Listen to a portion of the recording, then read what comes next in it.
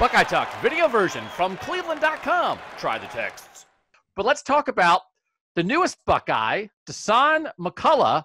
I do believe that when we had our prediction podcast, Stephen, about the class of 2022, I think Cam Fields said Dasan McCullough was the guy he thought would commit next. Now, that wasn't right because Gabe Powers committed. Mm-hmm. But this was one that you could kind of see coming. Guy in Kansas, son of an NFL coach, Ohio connections. We always know the Ohio connections are big. I always think Ohio State does very well with parents that know football. So not a surprise, but man, still feels like a big get, right?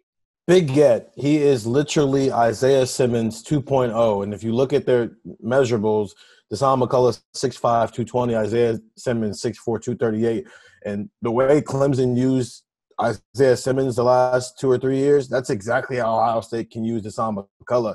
And he knows that because based off how he's talked to other people, including Cam Fields, he knows that that's the type of thing he can be, a D lineman / safety / linebacker / whatever.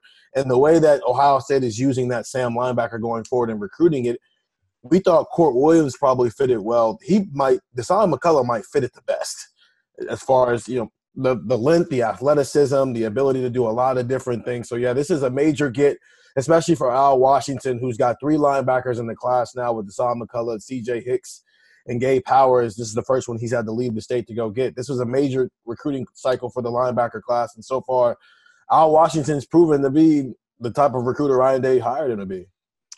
So why didn't he go to Clemson, right? We think he's going to be the next Isaiah Simmons. We know Clemson liked him. He could have just gone to Clemson, right? I mean, Clemson was in on him, weren't they? Yeah, Clemson's just the first people to do it. But now everyone's seen it be successful with Isaiah Simmons.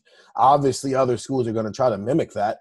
But more importantly, the Ohio connection. This kid's an Ohio guy for all intents and purposes. He moved when he was 9 because his father got a job. But this kid's an Ohio kid at heart, the same way Garrett Wilson was, the same way Donovan Jackson was. Their parent got a job, so they moved. But these are Ohio kids that want to play at Ohio State. Isaiah Simmons did something that nobody had ever seen in college sports before. So we could chill out a little bit. This guy's a really good player. But Nathan, I'm just a little wary of slapping the most unique and defensive player we've seen in college football in a decade. This kid's just like him, right? Tiny bit of caution. Yeah, so he's an interesting prospect when you look at him because you'll see in his very recent history he's had a lot of experience playing cornerback, playing safety, playing in the slot, just, different things like that. And in addition to playing linebacker. And then you get to his size and you see 6'5", 220, and you're like, well, that ain't going to work. He's going to have to be somewhere else. So in those ways, yes, he positionally and size-wise, he resembles Isaiah Simmons. But position and size didn't make Isaiah Simmons Isaiah Simmons. He did those things because he's Isaiah Simmons. That's what sets him apart. So I think what is interesting though is I think C.J. Hicks is not quite to this extent, but is another guy who is coming in with some versatility, and that seems to be something that Al Washington is kind of priding himself on. And that some of that is just the way that football might be changing a little bit, and maybe you're just naturally trying to find more of those kinds of athletes to play linebacker. But Gabe Powers to me, and from talking, you're hearing him and looking at him, seems like just a linebacker, just a good old-fashioned linebacker. Same with Reed Carrico. They're also supplementing that with these other guys who have the kind of versatility to maybe we don't know exactly how they're going to get used at Ohio State yet, and that might be a good thing because they can do what they did with Isaiah Simmons at Clemson and kind of make them kind of a focal point of what they do with the defense, rather than trying to fit them into what they already do. Which we saw a little bit in the one practice that we got to watch before the world went all types of crazy. Pete Warner was in a couple positions. Obviously, we know where Baron Browning's moving now, but outside of maybe that middle linebacker spot with Taraja Mitchell and Tuff Borland, guys were moving around and kind of interchanging the places. And Justin Hilliard said that everyone's kind of playing everywhere to figure some things out.